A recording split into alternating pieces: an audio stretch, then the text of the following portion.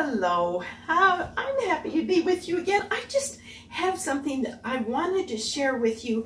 You know, last time I shared with you about the glassware and some of the setups that we've done with that. So now I wanted to show you how to do some of those setups, the way I do it. And one of the things I did, I had someone make this little wooden stand for me here so that I could pretend it's a table so I can hang my doilies over it. Now this is I want to challenge you to look around your house because you're going to find some things that you'll think, oh, that would be neat in a setup. So this is a doily or a tablecloth that Gordy's mom made. This is his grandma's light. This is my mama's pearls, her hanky, glasses, and then a little tablet thing that she wrote notes in, and then a couple hymns that were favorite that she'd torn out. And you know, in the 50s she was always wearing this little silk flower of some color, sometimes red, all different colors, but today I chose a white one. So that was Mama's. And this is just a neat setup. You know, it's just always good to do things from an actual thing that you can see. That's why I like doing plein air outside, because you get the best colors. We can take photographs of these things, and you do need to take photographs. Now, like those ones that I showed you last time, a lot of those had flowers in them, and those things wilt. So you want to take photographs, and what I do is I shut off all the lights in the house, everything, and I do it when it's night, when it's totally dark. And I have this little light that I use, and I put it on here and then take a photograph of it. It's better if you can paint as much as you can from the actual object, but when you have flowers, those things are going to wilt.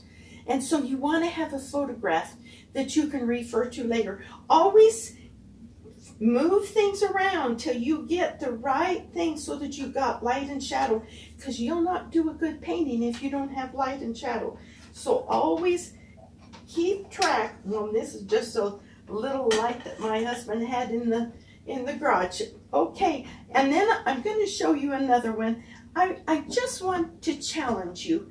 You can do so much with doing a setup.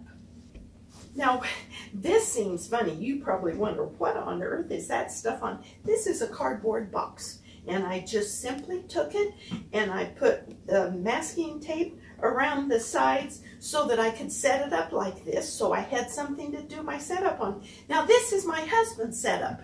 I thought, oh, it'd be neat to do some of his things. He was in the Air Force, so here's his Air Force hat. Here's his leather jacket from school. There's his baseball. He worked in the gold mine in South Dakota. There's a rock, one of his hankies. Here's his little testament to put in his pocket when he was in the service. Here's a harmonica and his knife. All of these things are special. Now this is his first belt buckle while he lived on a ranch in Nebraska. So that was special to him. So I've done this then I'll do the lighting the same way. So I want to challenge you. You can do some awesome setups. Some of them you may do with flowers, but now the most of our flowers are gone unless we go to the shop to get some flowers. So you can do some neat setups. Start looking at things in your house that would just be neat to do a painting of. It may be something that's going to be a memory for you or for your grandkids. Thank you for watching. You have a good day. We'll see you next time.